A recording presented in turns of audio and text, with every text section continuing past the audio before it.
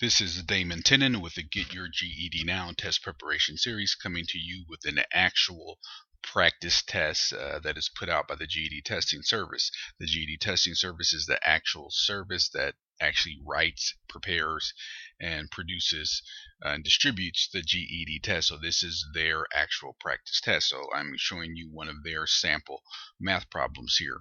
So an office uses paper drinking cups in the shape of a cone with dimensions as shown. You probably remember these cups if you've ever been to a doctor's office or any place that you're waiting. Sometimes they just have one of these water jugs and with these cups that you can simply drink out of. So that's what we're looking at here. The question is to the nearest tenth of a cubic inch, what is the volume of each drinking cup? So we want to know the volume, or how much material can fit inside of this shape. Okay, so we're going to look at our formula sheet here, and on the test you can just simply click on that and we go here to cone, and then we see that the volume of a cone is 1/3 pi times r squared times h. Okay, so now what I want to do is go to my whiteboard. So on my whiteboard here, I've written out this formula, 1/3 times pi r squared times height, and I've just drawn the picture of that little drinking water cone that we've been given. Now the next thing we have to do is to begin to fill in the values of this formula. So we know we have 1/3, and then I'm just going to use parentheses just to make the multiplication that we're doing here clearer. So the number pi is 3.14, and if you have any questions about that, I'll be happy to explain that to you, except I'm not going to spend any time covering it right now for the sake of time for this particular video lesson.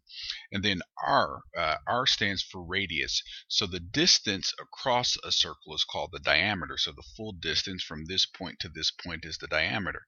But then the radius is half the distance across the circle.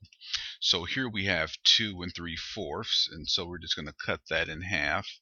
So we're just going to divide 2 3/4 is going to be divided by 2. And if you spent any time with me, you know that I do a lot with fractions. So let's just do this one here quickly. 4 times 2 is 8. 8 plus 3 is 11, all over 4. And then when you're dividing a fraction, you change it to multiplication, and then you flip this number here. So 2, instead of being 2 is basically 2 over 1, because 2 divided by 1 is 2. So you flip it to 1 over 2.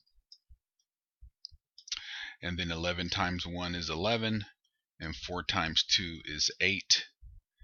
And then we're going to reconvert that back into a fraction for our purposes, or we can just leave it like that. So we'll go ahead and leave it like that, 11/8 squared, then times the height is 4. Okay, so then by using your calculator, you're simply just going to work out that math. So 1/3 times 3.14 times 11/8 squared times 4. Now this is something that you would really need a calculator to do.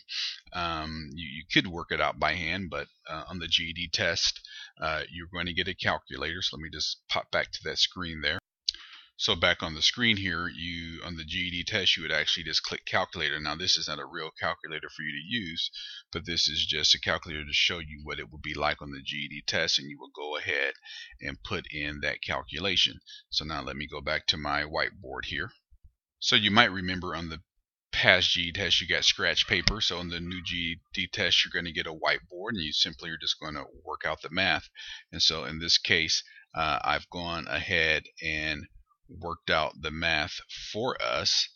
So 1/3 times 3.14 times 11/8 squared times 13 equals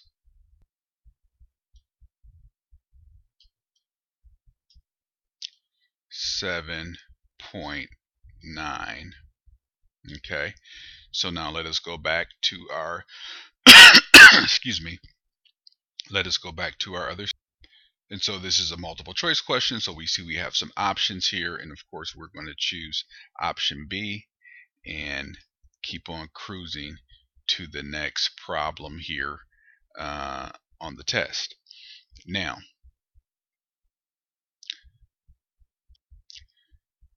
so I have created also in my Get Your GED Now test preparation series a practice math tests for you to work through as well. And they're designed to mirror and be very similar to the GED practice test. But again, my focus is to get you prepared so that you can answer those types of questions and so you can actually pass the test and be successful. So we do know that on the new 2014 version of the GED test, it is not just all multiple choice, but there are also fill in the blank questions where you can take some numbers from a bank and you can just put them here in any spot where you think that they are appropriate. But before we get to doing that, let's just go ahead and read our question. So it says choose the appropriate answer from the bank of possible answers to complete the question below. So Renee ordered a balloon in the shape of a soda can. At full inflation, the balloon will stand 13 feet tall and measure 8 feet across. How many cubic inches of helium would she need to fill the balloon? Complete the equation representing the volume of this shape. So not exactly like the problem, but very similar to the problem that we just looked at. So give me a moment. I'm going to go back to our whiteboard.